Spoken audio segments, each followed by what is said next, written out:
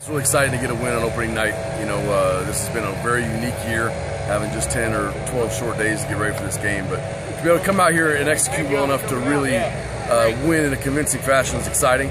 They got some really great players. Arizona Christian's going to be a good football team, and they're well coached, especially on offense. They've got some really smart things they're doing on offense. And so, you know, for us to be able to kind of bend but don't break in that first half and get used to that tempo, we learned a lot. And now the real challenge is if we can get in the film room and tweak some things and take a big step forward off this film. You know, that evaluated experience is so critical, and we'll evaluate this experience as much as we can. We now have 3 weeks to polish off of this, and hopefully by the time Southwestern comes to town, we'll be a far better football team.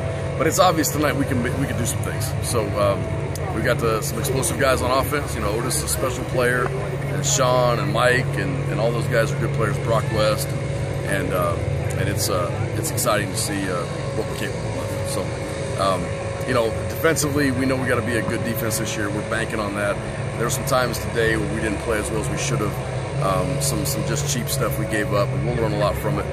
It's just different facing a new offense, and so now we got to get ready for another new offense. We got about a third of the playbook to still put in, so hopefully we can get that done and get ready for the next game.